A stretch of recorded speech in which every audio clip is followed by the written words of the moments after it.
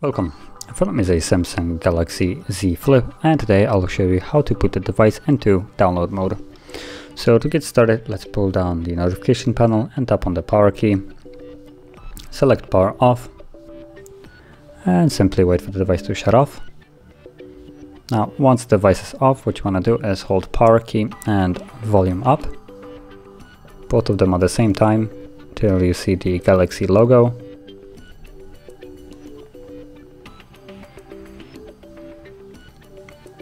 And from here, using volume keys to navigate, you want to select the second option and confirm it with power key.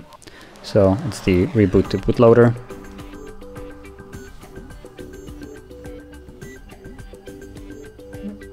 And you can see we're now in the download mode. So that is how you would access this mode. And to leave it, you can see the message below. Volume down key and power key for more than 7 seconds.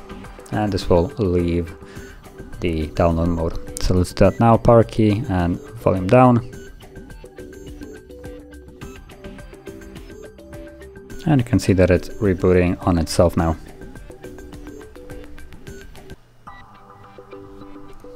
Okay, let's press power key once more.